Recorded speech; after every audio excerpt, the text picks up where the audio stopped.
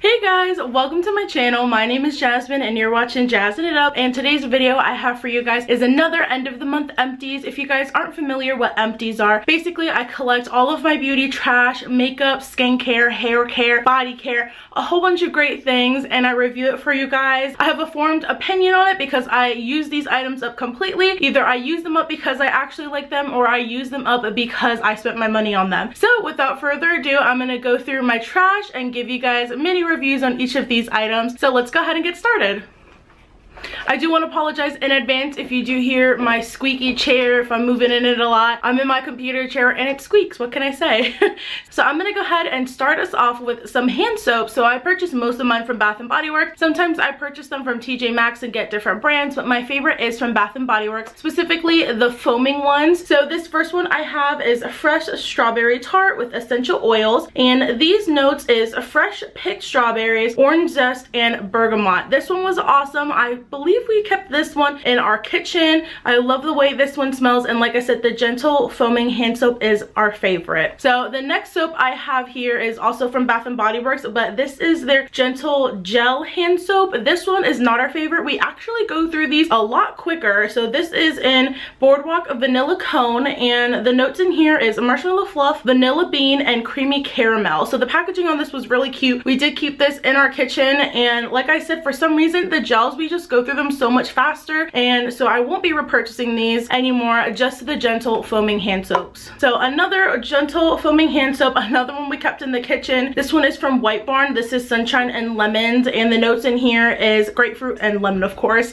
So this one we love for the kitchen. Anything lemon scented we love for the kitchen. That way it's super citrusy and fresh. So this one was awesome. We go through a lot of soaps in our kitchen because obviously we use our kitchen the most. We use our kitchen more than our restrooms, and I'm working in our kitchen every single day, so I fly through a lot of soaps in our kitchen. So the next one, we kept this one in our upstairs bathroom, the one that me and my sister share. This one is an Island Margarita, and the notes in here is a fresh squeezed lime and sea salt, and this one was really good. I love the tropical scent of this. So all of those 4 hand soaps were from Bath & Body Works, and we emptied all of these. So these are our first empties. Next empty I have here is my disgusting loofah. This is just your friendly reminder to don't forget to change your loofah. If you guys use these, I purchase mine from Dollar Tree or from Walmart most of the time. I don't spend more than $1 on my loofahs, and this one is gigantic. It's Dunzo. Make sure you change your loofah every 30 days. I have 2 more Bath & Body Works items here. These are both sprays. The first one here is one of my top 3 favorite scents from Bath & Body Works. This is in Paris Amour. This is their Fine Fragrance Mist. This was super awesome. I had this in a project pan, and I was able to use all of this up. I put it in my project because I have a backup of it. Like I said, it's one of my favorite scents. Highly recommend. And the second one, I used this one, you know, to go to bed. After I took a shower, I would spray myself. Super refreshing. I love it. This is in Coconut Lime Breeze. This one smelled super coconutty, very fresh, like I said before. So I was able to use both of these guys up. All right, next item I have here, this is the Equate Beauty Cotton Swabs. This has 750 of them in here, and I use these every single day, obviously to clean my ears, but also to help me with my makeup. And I do want to apologize again, not for my chair, but because of the lighting. I'm filming in front of both of my windows, and the sun just keeps on coming in and out, something I cannot control. But I was able to use all of these up. I either purchased the Equate brand or I purchased the Assured brand, which is from Dollar Tree. So I was able to use all of these cotton swabs up. Next item I have here, this is a bathroom item. This is from Pure Silk, and this is just a shaving cream, and this is in Raspberry Mist. So I was able to use this up because I'm the only one that uses shaving cream. Like, we each have our own shower products, our own shower gel, you know, shampoo, whatever. Because this one was mine, it took me forever to go through this, so I rarely ever have to purchase shaving cream. So this one I've had for a long time, and I'm so glad that it's Dunzo. I feel like I've been working on this forever. Speaking of shower products, this is my Head & Shoulders Smooth and Silky 2-in-1 24-hour Frizz Control shampoo. So I go through a lot more conditioner than I do shampoo, so I only buy the regular size shampoos compared to the jumbo size like conditioners that I purchase. But I love the Head & Shoulders brand. I love the way it refreshes my scalp, and it feels really good, and also they smell really awesome. So I do really enjoy this Head & Shoulders. I would highly recommend this, and I definitely have repurchased this before. Next item I have here, this is the So Soak in the Sun shower gel. This is from Bath & Body Works. The key notes in here are sun, ripened peach, pink prosecco, and blonde woods. This was really good. I absolutely love the shower gels from Bath & Body Works. Personally, I would not repurchase this scent, Soak in the Sun. It was not one of my favorites, but I was able to use this entire container up. I never ever purchased a full price items from Bath & Body Works. I always wait for their 50 to 75% off sales. They always have them, or I always purchase them when I have a coupon. So this one is all done with, and I definitely have repurchased their shower gels. I also have a deodorant here. This is definitely another repurchase. This is the Old Spice Pure Sport deodorant. This one was not my favorite because this one was like a gel. I do prefer the powder deodorants. If you guys are able to see that, like that blue is like a gel consistency, and I prefer the powders over the gel because I just feel like they last longer on me. So I definitely would repurchase the Old Spice, but I would prefer the powder deodorant over this gel-like formula. But I do love Old Spice. It is my favorite deodorant. I always use men's deodorant if you guys did not know. So this one is all used up. Alright, I do have 5 sheet masks to share with you guys. All of these I would 100% repurchase. The first 2 I have here are from Emoji Nation. I'm pretty sure you can get these at Five Below, but 2 different emojis. The one is tea tree and this one is aloe vera. Different emojis that are on the sheet mask, but these are awesome. Super hydrating. Would definitely recommend, and they're so affordable. And the next one I have here, this one is from Dermal. This is an aloe collagen essence mask. This one was really good. And the next sheet mask I have here, this one is a cactus hydrating face mask. This was super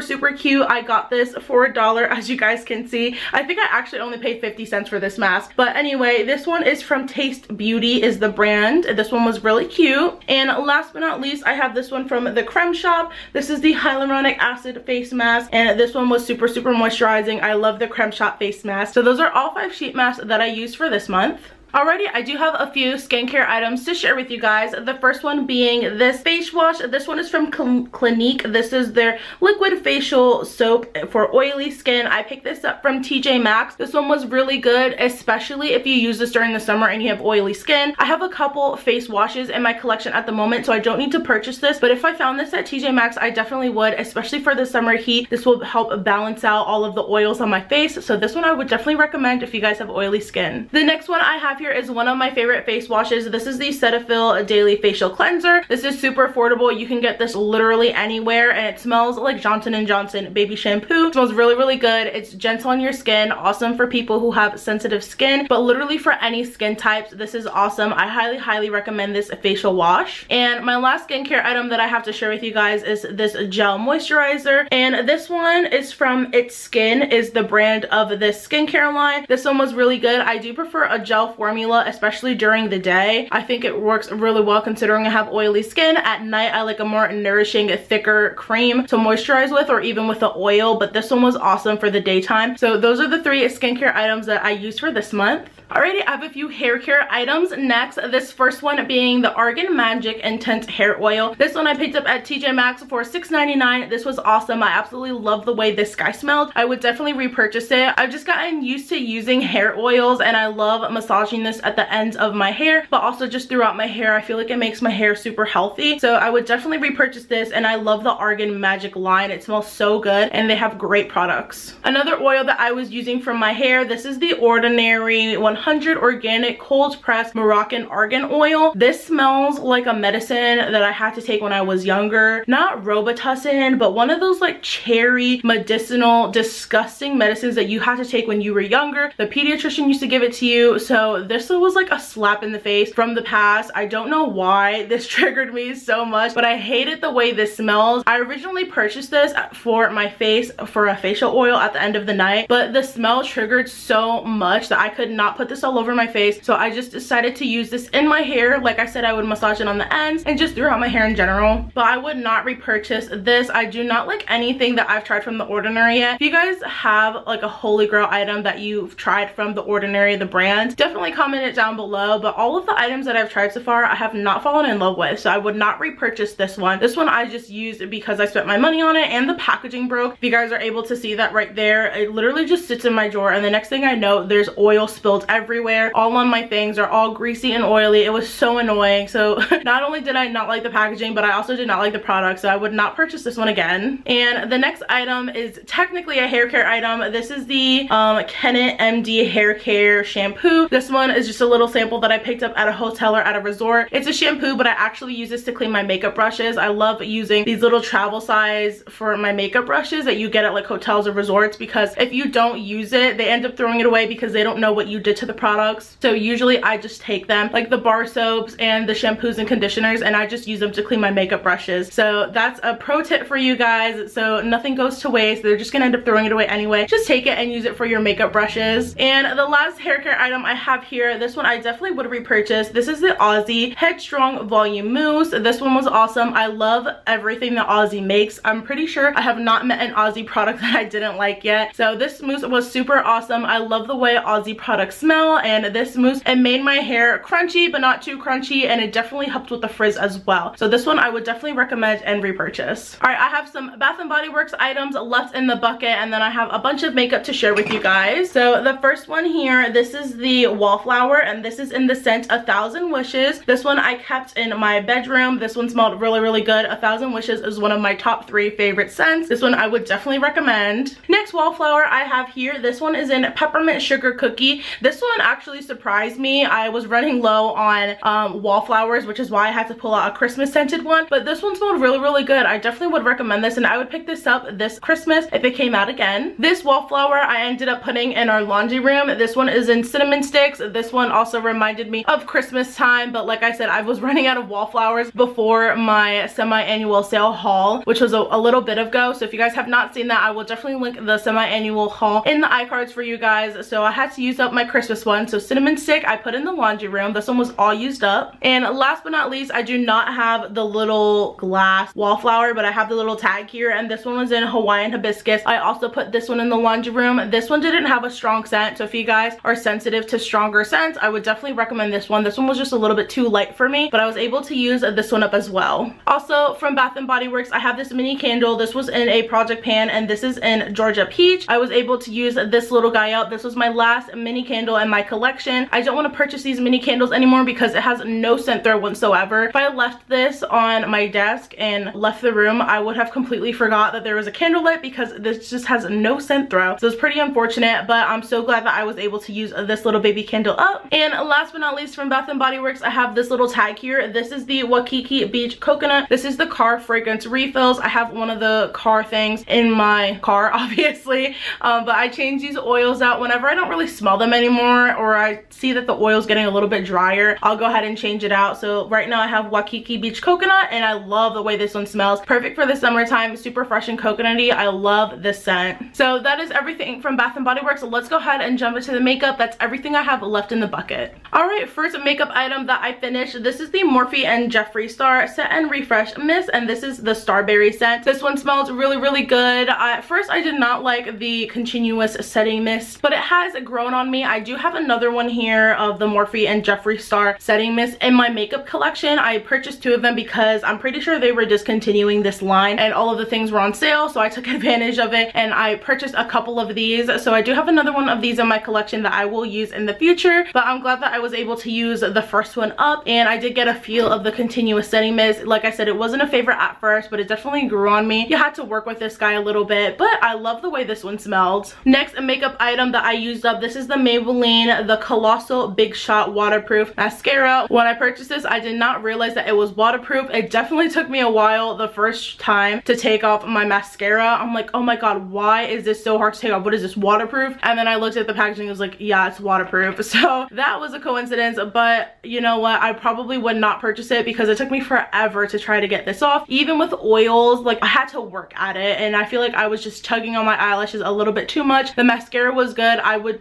repurchase and try the non-waterproof one, like just the regular one, but the waterproof one I would not repurchase. It was really, really rough on my eyelashes. Next item I have in here was from a previous project pan. This is the Santee 2-in-1 concealer and foundation. This one I used to set my eyelids, but I also use this to spot conceal to give me some extra coverage on some pimples or problem areas that I might have. Like I said, this one was in a project pan, so if you guys have not seen any of my project pans, I will leave the entire playlist linked in the iCards for you guys. Another project pan and use up. This is the e.l.f. Clear Brow and Lash Mascara. One of the sides is for your eyelashes and one of them is for your eyebrows. Both of them being clear. I use both of the sides for my eyebrows because I find no point in using clear mascara. Like, I just don't understand that. So I use both of these for my brows. I would definitely recommend this one, but I really do prefer the Wow Brow from e.l.f. That one is way better and it has a tint to it. It has fibers in it, but this one is clear. So depending if you want a clear brow gel or a tinted one, both of them are really great though.